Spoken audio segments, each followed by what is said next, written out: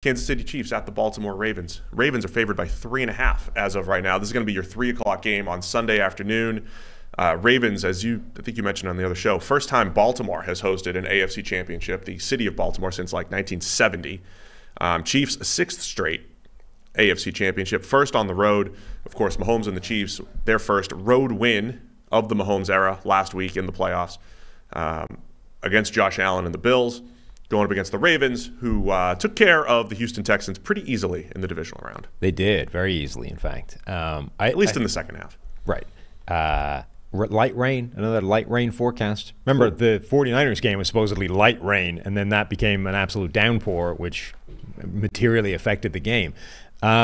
So that's something to keep an eye on generally for this game. The biggest thing, though, I think, is, look, the Chiefs' offense has looked like the Chiefs' offense the most in the last couple of weeks. Now, was that, hey, it's playoff Mahomes, and we know playoff Mahomes is a different animal. As soon as you get to crunch time, that's when everybody turns it on, and the Chiefs are just going to be the Chiefs, roll back to the Super Bowl, win another one, and on with the dynasty. Or did they simply have the good fortune of running up against a team that ran out of edge rushers and started signing them off the street, and then the next week ran up against a team that ran out of linebackers, and for some reason we're like, AJ Klein, you need to go back in there. I don't care if you just hurt yourself. We have nobody left. On you go. AJ Klein in the last 5 years has averaged a PFF grade in the 40s. I think it's like 45, 44.8, something like that. And apparently he was the best option they had. They were down at least 3 starting caliber linebackers if you count sort of what they've gone through in the depth chart. That's before you factor in that they, let Tremaine Edmonds walk in the offseason. So what I'm saying is we don't yet know if Kansas City's revival on offense is real or if it's product of running up against a couple of defenses that were absolutely beat up right before they ran into them. Baltimore, neither of those things is true. They have a formidable pass rush.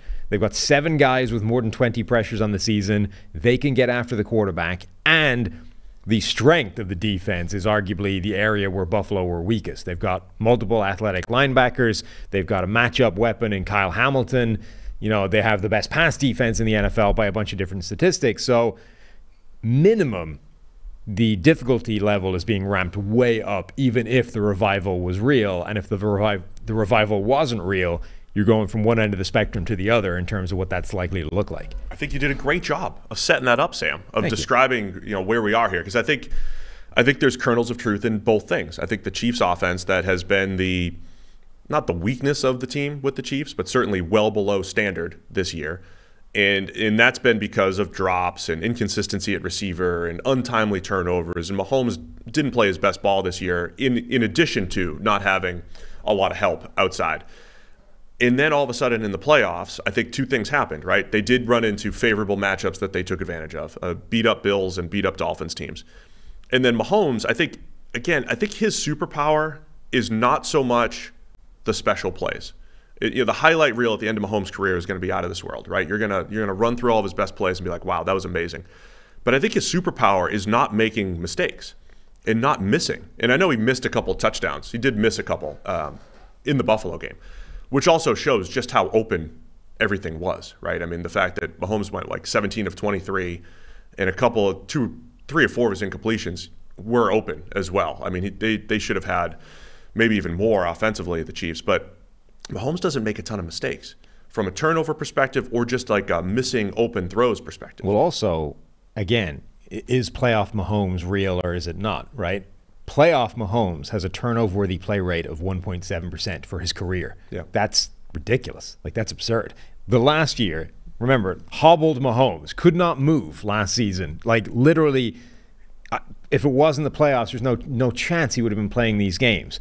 That season and this season, so 2 games, Miami, Buffalo, combined 1 turnover-worthy play. And that was the ball that slipped out of his hand in the AFC Championship against the Bengals. He played really clean football. Basically, almost 2 complete playoff runs at this point with 1 turnover-worthy play. That's insane. That's completely absurd and unrealistic, and yet based off a career in which his playoff turnover-worthy play rate is 1.7%, which is basically a league-leading figure for a regular season. He's done that in the playoffs now over what is amounting to like a full season's worth of play. I was thinking about this the other day. I think his production profile, not stylistically, the production profile kind of resembles like a Drew Brees. It's high volume. It's actually a lot of short passes. It's a lot of underneath stuff. And then now Mahomes' game is more opportunistic downfield passes. Last week was the best downfield passing attack the Chiefs have had, where I think they had 3 or 4 completions on 20-plus yard throws. Mahomes had been horrible this season statistically throwing the ball down the field. His statistical or production profile more resembles a Breeze, who was always among the league leaders in avoiding just negatively graded plays. He would just hit all the stuff he was supposed to hit, and then he was also efficient throwing the ball down the field. Obviously, stylistically, Mahomes and Breeze are different, but I think that's what we're seeing from him. And so I think the playoff Chiefs do bring this level of focus and calm, and Andy Reid, just being in there like, oh, the Bills don't have linebackers? We know the run plays that are going to work there. Their run game was incredible last week. We're going to attack A.J. Klein directly with Travis Kelce. We will isolate those guys. In week 1 with the Dolphins, we know where their weaknesses are. I think all of that combined leads to the Chiefs, in not their best season right now, unable to have a team like the Bills even capitalize on the home field advantage, and the Chiefs are sitting here in the AFC Championship again. So all that said, that's what makes this matchup so great, because the Ravens' defense has been good pretty much start to finish this year. I think there's ways to look at the numbers, EPA per play and points per game, and say they're one of the better defenses over the last couple of years. I don't know if that's what they really are, but they do just make life difficult. And I think the open throws, I think the windows are just going to be a little bit tighter. Unless Andy Reid's in his bag again, I think the windows are going to be tighter for this Chiefs offense. And if the Chiefs get through this offensively, then, man, a spectacular run by them, because this is a challenge going up against Baltimore. It really is. I mean, overall defense, I think it's debatable how good they are relative to, historical teams, but pass defense in particular. These are the 2 best pass defenses in the NFL this season. Yeah. Like Baltimore and Kansas City, 1-2. When you look at what the Ravens have done, particularly in the passing game to opposing quarterbacks, to opposing teams, it's been formidable. I mean, the Texans last week, C.J. Stroud, Bobby Slowick, those guys were fresh off absolutely eviscerating the Cleveland Browns defense, which itself was pretty good. They annihilated them. They had them absolutely on the ropes the entire game. They couldn't get anything going against Baltimore. Like, if they're that's a huge challenge. So C.J. Stroud was incredible this year, but a rookie, Bobby Slowick, a rookie offensive coordinator. Now you're going up against seasoned veterans playing at a higher level than either one of those guys, I think. Like Andy Reid doing what he does, and then obviously Patrick Mahomes versus C.J. Stroud. Again, the difficulty level for the Ravens defense is going way up as well. Mike McDonald, their defensive coordinator, has done an incredible job this season against some really, really good offenses. But now you're going up against this group. And, if you start looking at playoff Patrick Mahomes, we are talking over 600 dropbacks, almost 600 pass attempts now in his playoff career, because he's been there so many times. His numbers are getting ridiculous. Like, he's passed for 4,500 yards, more than 7.8 yards per attempt, 38 touchdowns, 7 interceptions, with, as we said, a turnover-worthy play rate of just 1.7%, and an adjusted completion rate a hair under 80%. Remember, most of these games are outside in the freezing ass cold in Kansas City. They're not like optimal passing conditions. And then you had another run where he couldn't move. We were talking about, if he's playing at this level, you actually need his receivers to let him down in order for you to have any shot of stopping it. And even last week, you need Mecole Hardman fumbling over the goal line for it to be a thing, right? If Mahomes plays at this level, which he's now done for, half a dozen seasons, if he plays at this level, you need other players around him to screw it up, because he's not. He isn't giving you the opportunities, even if you just capitalize on the mistakes he makes. He's not making enough mistakes for you to capitalize for it to mean anything. You actually need Mecole Hardman to fumble the ball. You need Kadarius Toney to jump offside. You need Travis Kelce to drop a couple of passes. You need all the other players around him to screw up, because he's not screwing up enough. Yeah, I mean, Mahomes, his worst games in the playoffs have been 2 of the Super Bowls. I think his Super Bowl against the Niners wasn't great outside of the couple throws and the comeback attempt, and then of course against the Bucs.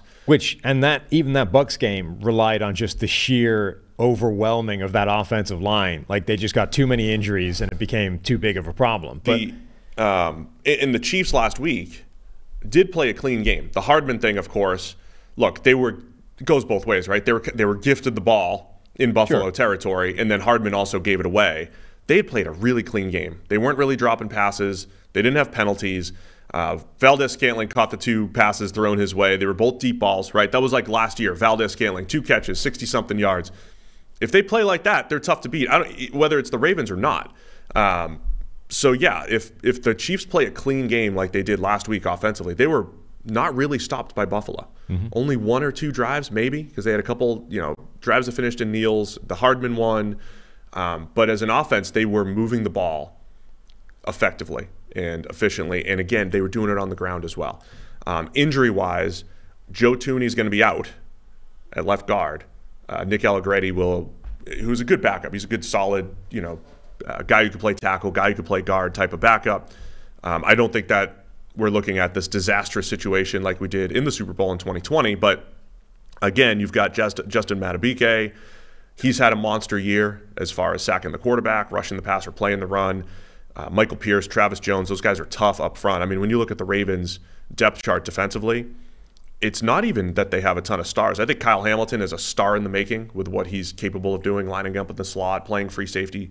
But they're not a bunch of stars. It's just a whole bunch of PFF green on this defense. Everybody's good. Everybody's solid. I think Roquan Smith, on-off splits are sometimes noisy, but the data since they traded for Roquan Smith in the middle of 2022, that's the best defense in the NFL by a wide margin. Roquan has helped that a lot. So that's going to be the challenge, I think, for the Chiefs offense and what the Ravens defense can do to – I think they'll have a chance to slow down this Chiefs offense, at least certainly better than the Dolphins and Bills did. That's the thing. Like that's what it comes down to is, okay, we don't really know yet. It's theoretically it's good on good if the Chiefs offense is back in its stride, if Patrick Mahomes is playoff Mahomes, once again. But we've only seen that go against bad so far this season. Not that the Dolphins and the Bills have bad defenses generally, but in those games, I mean, Miami signed 2 35-plus-year-old edge rushers 4 days before the game just so they would have bodies to be out there, right? Vic Fangio decided that the only way he was going to have a prayer in that game was to blitz Patrick Mahomes 58% of the time, something like that, which we know is not a good idea. Like, you don't blitz Patrick Mahomes generally because he carves up the blitz. And yet Vic Fangio, one of the best defensive minds in the game, was like, it's still the best thing I can do. It's not a winning game plan, but it's the best one I have available to me because the alternative is we rely on the geriatric bones of Melvin Ingram and Justin Houston and Bruce Irvin to try and get pressure up front, and it's just not going to happen. So I wanted to bring that up too because early in Mahomes' career, he played the Ravens a bunch, and it was when Wink Martindale was still defensive coordinator there, and Wink always blitzes. Yeah, that one game where he decided he was going to not blitz, right? It was that one time that he decided. But against Mahomes, who's always killed the blitz, and again, killing the blitz isn't just the quarterback, it's the scheme, it's having outlets, it's having answers. We saw that with the Eagles against the Bucs. They didn't have any answers. The Chiefs, as a whole, have really good blitz answers. Mahomes is awesome at seeing it and recognizing it. And Wink Martindale and the Ravens blitzed him like crazy, and they would get torched all the time. The Bills defense that didn't blitz, historically, has had better success against Mahomes, at least in the regular season, not in the playoffs. So the teams that sit back at least have a better chance. Now, this isn't the same Ravens scheme, though. When they blitz, it is more calculated. They do a good job of, bringing rushers when you're not expecting and where you're not expecting it from, and they break down your protection scheme. And again, I think they want to pick their spots with Mahomes. But this is a different Ravens team, and it's just fascinating because of Lamar Jackson injuries and just general schedule quirks. These teams haven't played in a few years. Right, we see Chiefs Bills every year. We're seeing Chiefs Bengals every year. We're seeing it in the playoffs. We haven't seen these teams ever play in the playoffs, Mahomes, Lamar, and they haven't played in the regular season since 2020, is it, or 21? So it's been a while that we've actually seen these two teams here. The Ravens this year are on the lower end of the blitz scale. They don't blitz very much, 28% of the time. So They have gone completely away from that Wink Martindale style of defense. They are much more designed, I guess, to stop a Patrick Mahomes team now. But the point being, that was how problematic the Dolphins and the Bills were when they faced the Chiefs. The Dolphins had to change the game plan completely because they didn't have any pass rushers. And Buffalo, they were trying to run their defense, but their defense with A.J. Klein out there covering Travis Kelce, and it's just not going to work. So all you can do if you're Kansas City is beat what's in front of you and exploit what's in front of you. But the things to exploit against Baltimore are a lot less obvious than the things were to exploit against Miami and Buffalo. Ravens offense against this Chiefs defense. Chiefs defense, I know the feeling last week was the Bills were running the ball like crazy, and there were drives where they did that. And I don't know how much people have talked about this, but it did feel like the Bills were beating them up in the trenches. And they were early on, right? They were picking up 7 a pop and 6 a pop. And on 2nd and 4, they were picking up 4. They were doing what they needed to do from a run game perspective. But there was a point where the Chiefs adjusted. And that's been the story of this Chiefs defense this year. Second half adjustments. And to me, if the Ravens, the back and forth between the Ravens and the Chiefs on this side of the ball might end up just determining the game. Because the criticism of Greg Roman's offense in Baltimore was a failure to adjust.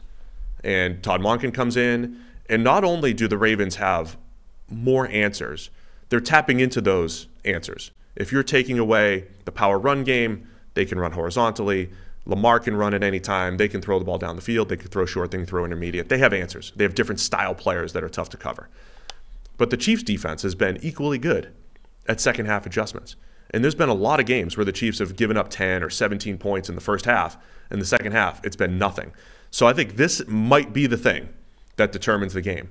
And that comes down to Lamar Jackson, of course, being the X factor. Because I don't care what you come up with on the chalkboard to stop Lamar. You might have all the right number of defensive players in the box to stop the run, whatever it might be. But if he makes one guy miss, the chalkboard becomes wrong.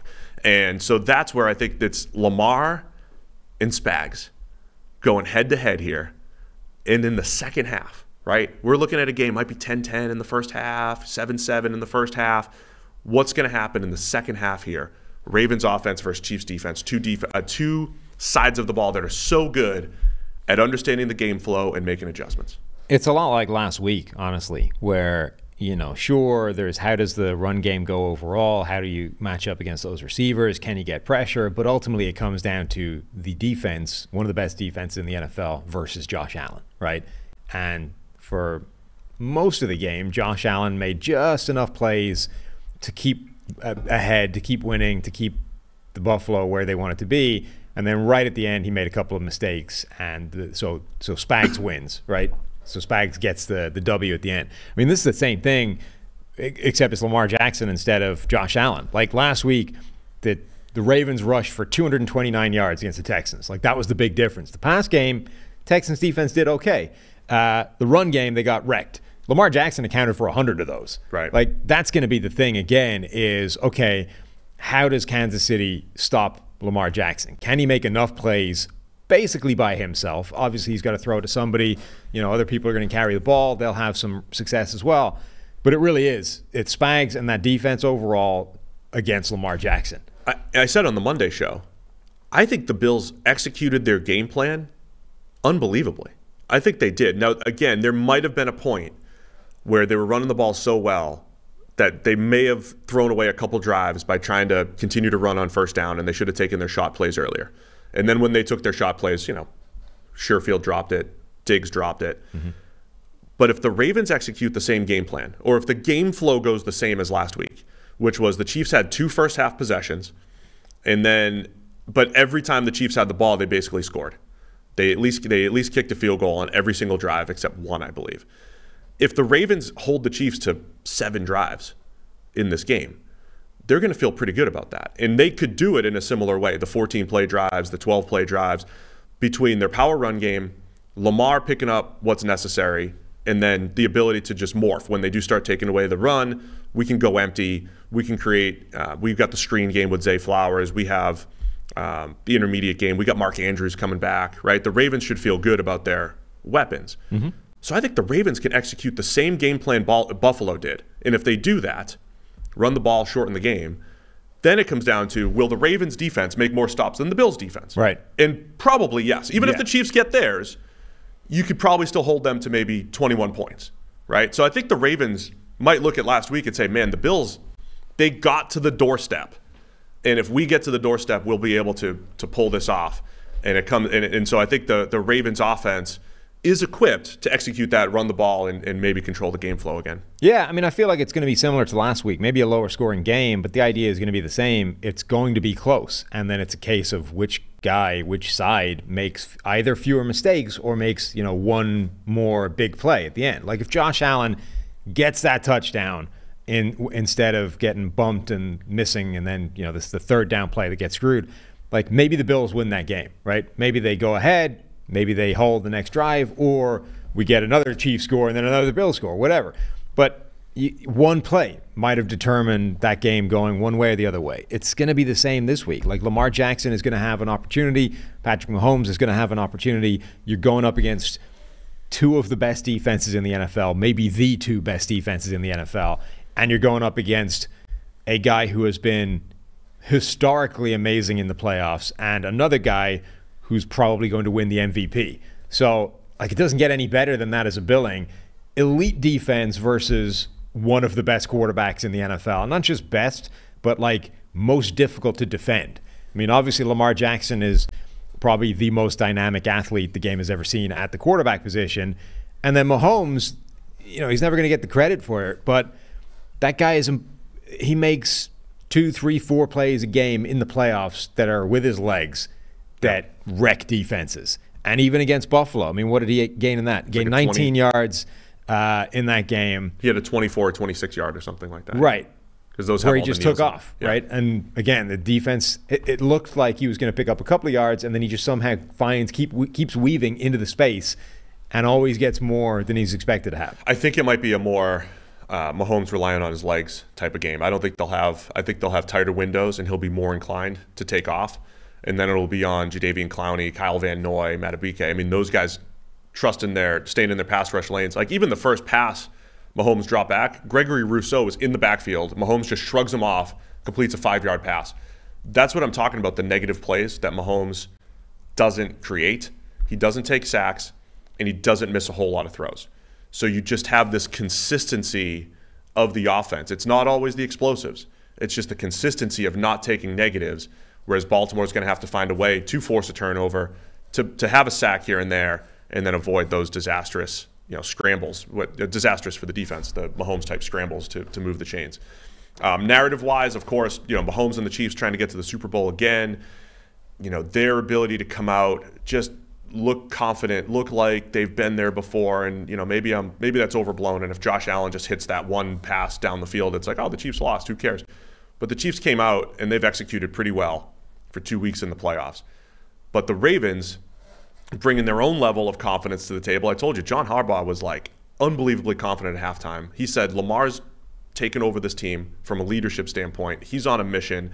Something's got to give here, right? Mahomes, and it's playoff Mahomes against Lamar, who's, he's won games in the playoffs now, but still he's trying to be that guy, right? He's trying to get that first Super Bowl. There's a lot on the line here, and both teams coming in, not only playing well, but doing it with a confidence, either because the Chiefs, they've done it before, or because the Ravens just been laser focused from start to finish this year.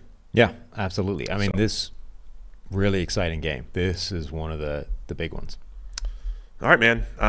Just a reminder, too, Conference Championship Week, the NFL doesn't choose which game goes first or second. They literally just alternate AFC versus NFC. It was the AFC's year to be at 3 o'clock. That's why it's the first game. They don't always say, this game's better, let's put it in prime time. So it's the 3 o'clock game. You mentioned light rain. Shouldn't be too cold. Light rain. In Baltimore. 40s, I think I said. Ravens by 3.5. Where are you going to go? 43 in light rain. Oh, God. I guess I kind of have to go with Kansas City, even though I think Baltimore will win the game. I think Baltimore could win by 3 is the thing, right? Yeah. By the way, kicking game could be huge in this one. Justin Tucker's time to shine, potentially, to get to a Super Bowl. Yes. Harrison Butker's they've both been fantastic at 50-plus yard field goals. All that stuff's going to matter here. I'll take Kansas City to cover as well. I would not be surprised by a Ravens 3-point win, though. I think it'll be I think it'll be close. I think it'll be a good game. Can't wait to see it. Game of the week. I think Baltimore ends up winning the game, but the Chiefs, it's close. Yes. I think that's where I'll go as well.